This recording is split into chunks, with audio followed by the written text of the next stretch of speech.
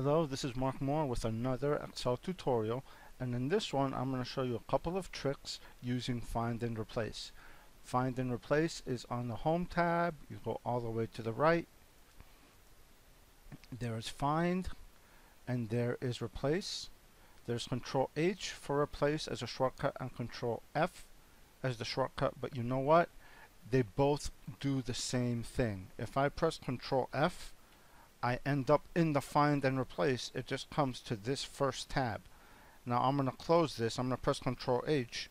It's the exact same tab, same window, just a different tab. So you can use one or the other, whichever one you remember. So the trick that I'm going to show you, let me close this and let me set the stage for the issue. The issue is we downloaded this information from, let's say it's Salesforce or Navision or Great Plains or who cares, but it came from some system, and when Excel imported it, these part numbers got messed up. There was an unknown character in these part numbers and Excel put a question mark, but it should be a dash. Well, how do we do a find and replace for that?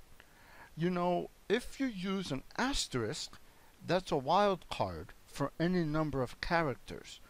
If you use a question mark, that's a wildcard for one character. So, let's suppose you didn't know that. You might not. Okay, I'm going to come over and I'm just going to highlight these cells. I'm going to press Control H, and a normal Excel user would say, you know what?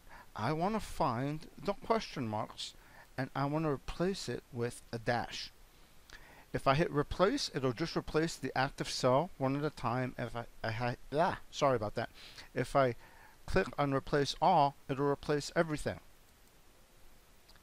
So it actually did replace all cells, but it replaced everything because the question mark represents one character.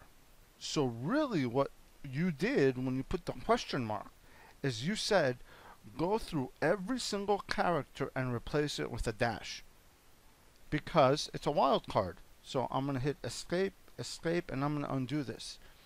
So yeah, for 3 cells you could do it by hand, but for 30, 300, or 3000, of course not. So what's the solution? The solution is you have to use the escape character to tell Excel, don't use the question mark as a wildcard. Use it as a question mark. The escape character is the tilde.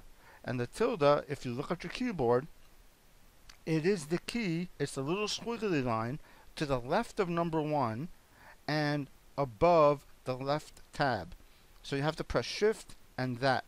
So what you're going to do is, I'm going to just highlight that area, press Control H. Instead of the question mark, you put the tilde, Shift, and the question mark, and then replace it with the dash. And now when we hit replace all, it does exactly what we want. It just replaces the question mark as a character, not as a wildcard. I'm going to hit OK. The same thing happens if there's an asterisk. So for example, I'll just go through this right here. I'll just change this one manually to show you. If we do asterisk here and asterisk here, it's literally the same exercise. If we want to replace that with a dash, just highlight the area. So if I don't highlight an area and I hit replace all, it will go everywhere in the entire sheet. So I always just like to highlight an area, so just to limit that find and replace. So instead of the question mark, if I just want the asterisk after the tilde and I hit replace all, and it just replaces that. Okay, and oops, can you see that? Close. And so that is the trick on how to find asterisk and question marks in the find replace. Go ahead, check out my other lessons if you want on Amazon or my school, or check out the other YouTube lessons, and I will see you in a bit.